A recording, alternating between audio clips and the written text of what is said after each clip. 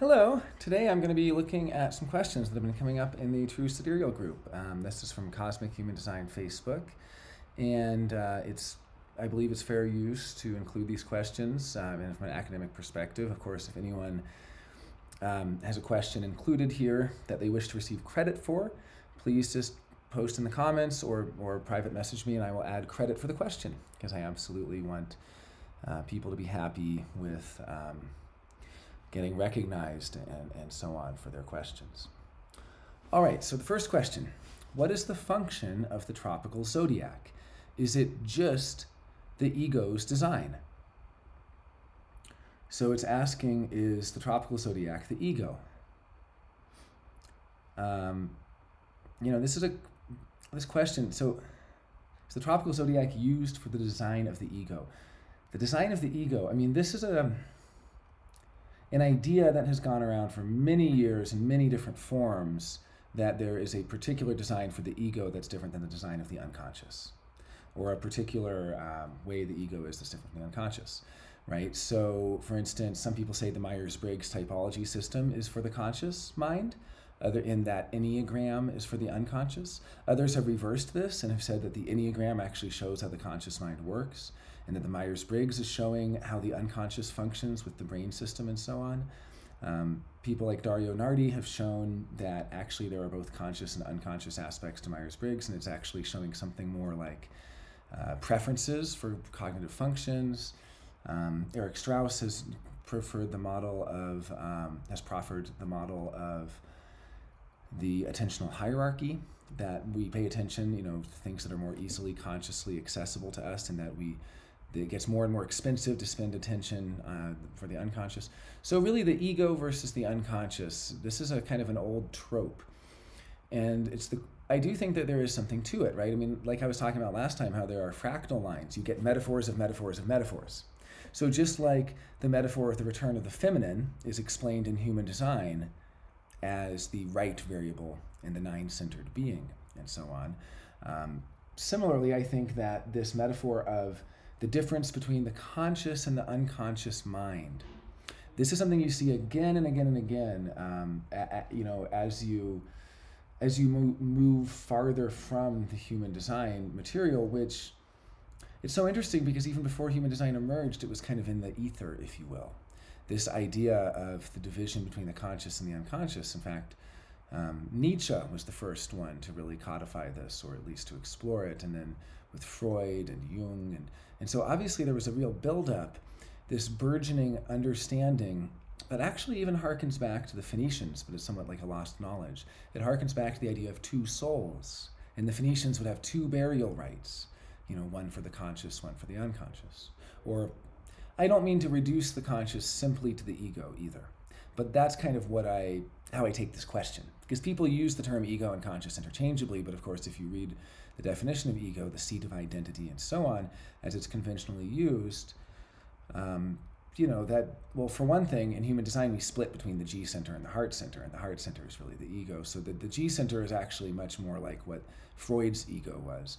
But on the other hand, the other point is simply that the ego is not conscious in psychoanalysis. The ego is partly conscious, and there are aspects of the ego that are not conscious as well. So I think just, setting a little context, but at least at the general kind of broad stroke of what's the difference in the ego or the conscious, we can say, and the unconscious. And could it be that the tropical zodiac is really showing us a map of the conscious mind and the conscious personality and all the stuff that we're kind of aware of, which would be why we recognize ourselves so easily in the tropical zodiac, if that were true. And then that the sidereal is actually the unconscious, or the latent or dormant. And other people use other kind of euphemisms for this, the holistic and so on. Okay, well, there's a lot of problems with this. First of all, people don't recognize themselves in the tropical zodiac.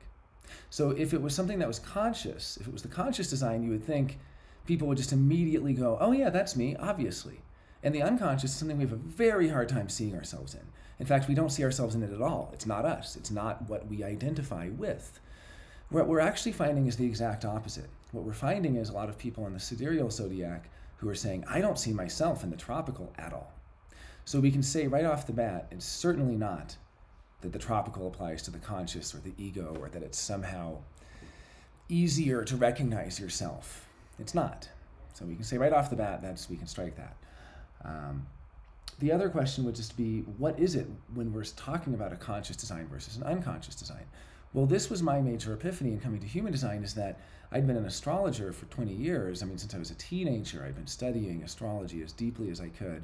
And I'd studied with some of the masters of astrology and a direct lineage. You know, I'm talking about Rick Tarnas and people like that who I've communicated with and studied and been a part of their circles and all of this.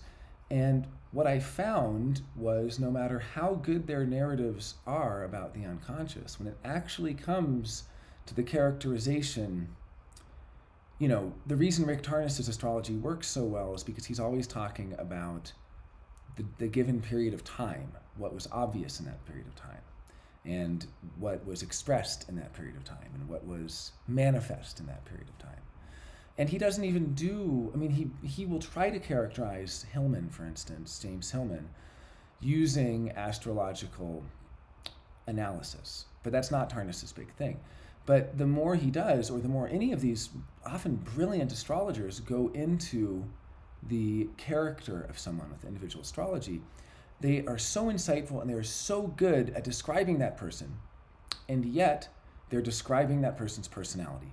So Rick Tarnas can talk for 4 hours about James Hillman and go in depth about his sun and moon in Aries and how he's a solar hero for the lunar, and about his Neptune square Saturn and all of these different positionings and so on. And it will be true, and it will be accurate, and it will perfectly describe Hillman's personality. So in that sense, then, am I not contradicting myself? Is it not the case that tropical zodiac is the description of the ego? No, absolutely not. The birth time is the personality. The birth, the natal chart. What human design gives us is the world's first map of the unconscious, or at least the world's first map that maps the unconscious with the exact same precision of the conscious. In other words, when you're looking at your human design, the personality and the design, I can give a reading for someone and talk about their personality all day, and they'll go, that's me, that's me, that's me, that's me. And I can give a reading and tell them about their design, and they'll say, I have no idea who you're talking about. I'm nothing like that. I don't have anything to do with that. So the design is already alien from the ego. We are already alienated from ourselves. It's as if we have two people inside of us. And the one of them is the one doing the talking and doing the thinking and doing, you know, the one of them is the one that feels like 100% of the being, and it's actually only 50% of the being. And this 50%, the personality, comes with the other 50%, the design, and they come together and create something greater than the sum of the parts, which is the synthesis of the two, the juxtaposition. So I guess what I'm saying is, when the question asks, you know, when the questioner asks, is the tropical the conscious? No, the personality is the conscious. So both conventional human design as well as true sidereal cosmic human design are both claiming to show you the conscious and the unconscious and the synthesis of the two. That's what the body graph is. Both are making the same claim. Ra and human design and International Human Design School and me and people of this first generation of human design are, or second generation, or however you want to look at it, are all making the claim that we are showing you both your ego, conscious personality, all of that, as well as the design side, the unconscious, the body's consciousness, and so on.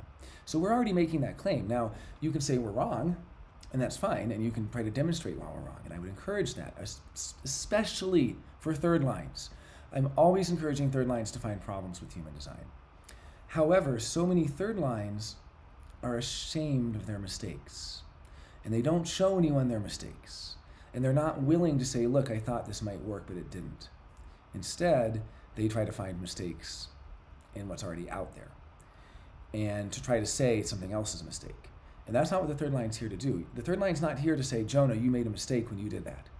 The third line is here to say, Jonah, I made a mistake when I did that. And by making those mistakes, they can improve the system and so on. So already, human design is saying, here's the ego. I mean, it's the heart center, you know. Here's the conscious part of the ego. Here's the unconscious part of the ego, depending on if you have conscious activation there or not. Here's the conscious personality. Here's the unconscious. Here's how they relate to each other. Here's what happens when they come together as a synthesis and when they create something greater than the sum of the parts. And then true sidereal human design is saying the same thing. I mean, de facto, not explicitly, but by showing a chart that has a personality and a design, you are showing a chart that has both a conscious and an unconscious aspect. So then the next question would be, then, is the true sidereal more accurate for the design? Right? Is the true sidereal calculation the correct number of degrees off? Because there's a premise in human design that the 88-degree separation between the personality and the design is a constant in the universe. You could write down, right now, Friday, February 19th, 2021, at 11:38 a.m. in Mountain Time, exactly what's going on in the world. And approximately 88 days from now, it would come to fruition, or it would emerge as the next step. In other words, according to the human design mythos and cosmology, the world is in a continual churning where it takes around 88 days for the latent or the dormant seeds to grow into plants, to blossom. So already human design is giving us a mechanism by which the unconscious becomes conscious. It's giving us a worldview where we see the latent, dormant potentials emerge. And it's giving it to us in our chart where it shows us both the personality and the design. And that is the conscious and the unconscious. So back to the original question. What is the function of the tropical zodiac? Is it just the ego's design? No, it's not. It's the tropical zodiac functions as a referent point for the ecliptic. I mean, it's a taxonomy. It's a naming convention. That's what it is. And we do get the design of the ego as well as the design of the rest of the consciousness as well as the design of the unconscious. And this is what human design gives us. And this is what true sidereal also claims to give us. And they're both claiming to give us the same thing. And it's up to you to determine, which is correct. And there are people that would say both can be correct. Sure. In many cases, both can. In other cases, they can't. For instance, Avicenna said, for anyone who disagrees with the law of non-contradiction, let me set them on fire, and they can tell me how they were both on fire and not on fire at the same time. The law of non-contradiction can be violated. I'm a dialetheist. I studied under Graham Priest. And if you are interested in non-contradiction or in dialetheism or in paradoxical thinking, paradoxical logic, stuff like you find in G. Spencer Brown's Laws of Form, where indicators re-enter their own indicational space, such as this statement is false, which cannot be a statement that can ever be determined as true or false. I am absolutely, I love this kind of thinking. But when somebody says to me, couldn't it be that true sidereal is true in one sense and human design is true in the other? True sidereal human design may have some validity in this sense, and tropical, conventional human design may have other validity in another sense. Yeah, but if that's the case, it's up to you to prove it. It's not up to me to prove it. And until it's proven, there's no reason to believe that I can be both on fire and not on fire at the same time, right? But it's up to us. I shouldn't even say prove. And in Deleuze's magnificent work, one of his magnum opuses, really, where his most direct confrontation with Lacan, the French philosopher Gilles Deleuze, in The Logic of Sense, shows how we can resolve contradictions through constructing senses. For instance, if I said I'm both on fire and not on fire, it could very well be that I've accidentally set a piece of clothing on fire, but another part of me is not on fire. So in one sense I am on fire, in another sense I'm not. Or maybe there is no physical fire. And so in the sense that I'm not on fire, I'm not physically inflamed, but I am on fire metaphorically, because I'm on fire with love, for instance. So Deleuze really lays it all out of how if you're going to say that something and its opposite both work, or if you're going to say that something and its opposite are both true, that it's up to you to construct the sense in which it is true, right? Construct the sense in which true sidereal is true. And to construct this sense requires effectively creating a world. The same way that to demonstrate the senses in which human design is true, you must understand certain things about the human design cosmology and the human design world, and how the neutrinos flow, and how the neutrinos go through the 16 faces of the Godhead, which are 16 equidistant divisions along the celestial equator, which surround the planet in the globe in basically a sheath of personality crystals, and how these crystals of consciousness filter the neutrinos from the distant stars, and on and on and on.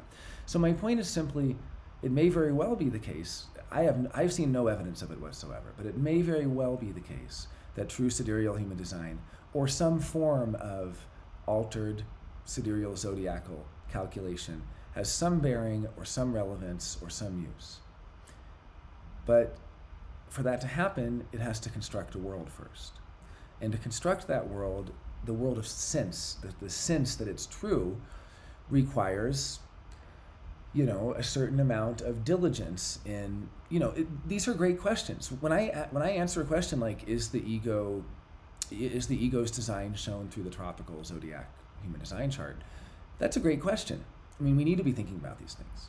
I come up with the answer no, because we've already been given, you know, I guess my point is simply, I'm not discouraging this type of research. What I'm doing is I'm holding it to a certain standard. And that standard is the same standard Deleuze holds for people to construct a sense that something is real. It's the same standard I would hold a friend to who said, I'm on fire right now. I would say, explain yourself, because I don't see any flames. And they'd say, oh, I'm madly in love with someone.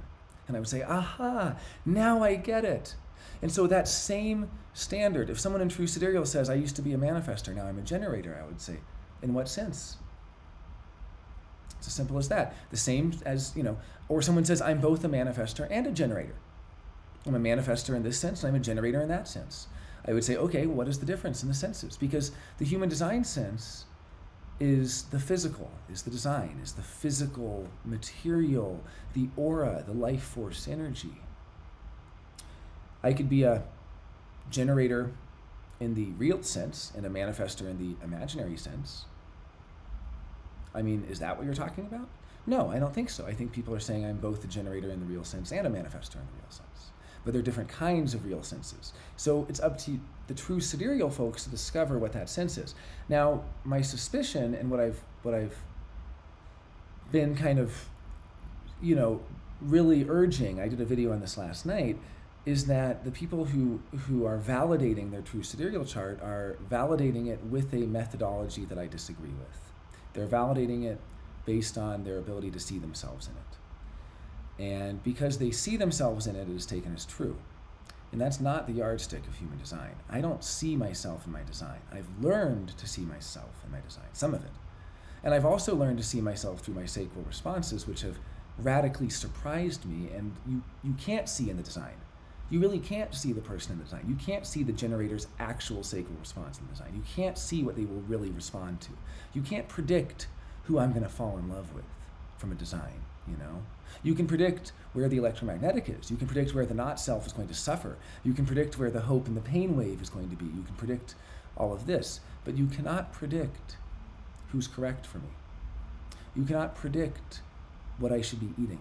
You cannot predict when I should go to sleep, what I should use my energy for, right? So I think one of my biggest critiques thus far has just been the methodology of validation.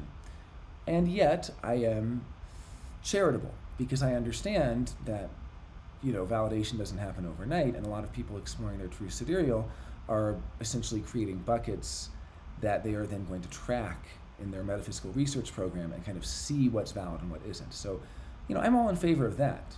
That's not what any of this is about.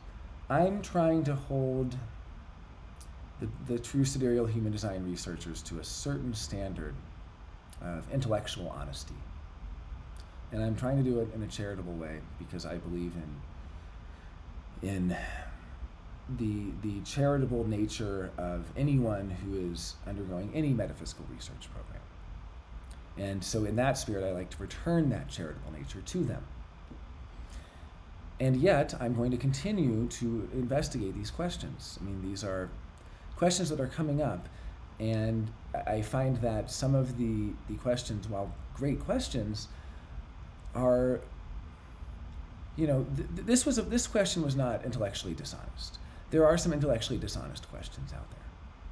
And I will be addressing some of those as well. This was a very sincere question, and I really liked this question because I think it touches on a very hot topic, not just about true sidereal versus human design, but about the whole idea of the unconscious and of the map of the unconscious. This is the kind of the biggest point of contention I have with conventional astrologers, is I tell them, oh yeah, astrology works. And they say, well, why would you do human design then if astrology already works? And I said, well, for one thing, astrology is seven-centered. It's ancient. It has a lot of baggage that we don't really need in our common day. But besides that, the bigger reason, well, and also the lack of precision, but the bigger reason is just it only shows you your personality. It's only showing you what you're showing the world in a way.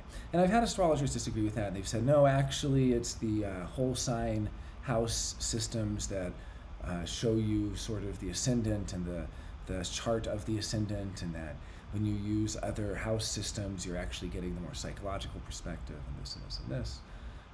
I don't buy it, you know. I mean, yeah, you're getting the psychological. There's an interiority to the conscious mind as well. You know, the conscious mind has both an interior and an exterior, just as the unconscious does. So I'm not saying that astrology can't show you the interior of your consciousness. I'm just saying that what you are conscious of, what you think is you, is the passenger. But there's also something else, someone else, that you might not recognize is also you. And the tropical zodiac is not just showing you the ego. I mean, it is when you're only calculating the natal chart from the tropical zodiac. But the tropical zodiac itself is not related to the ego, it's related to the earth. It's related to the sheath of the 16 personality crystal bundles that envelop the earth. It's related to the wheel, the hexagram wheel, right?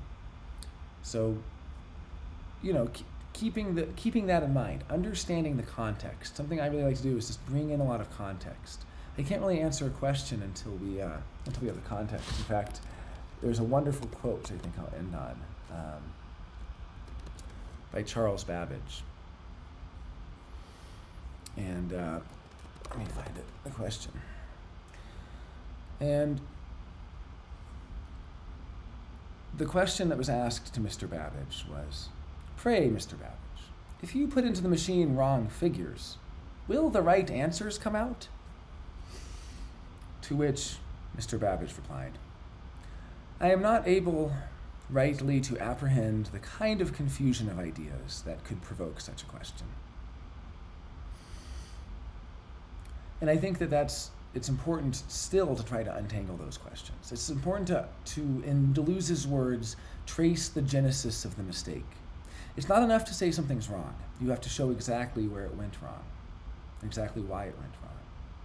You have to almost give an alternative or a redemptive critique of the thing that says, I see why the mistake, I see that the mistake had the best intention. I see that the final cause of the mistake was still valid, even though the efficient cause, or however you want to call it, wasn't. And I think that this is a redemptive move. You know, I am tempted with Babbage to say I cannot rightly apprehend the kind of confusion of ideas that could provoke such a question. And yet my better nature typically wins out. And I come to the conclusion that there are no bad questions. Or rather, there are bad questions, but there are no bad reasons for asking the question. Thanks for watching.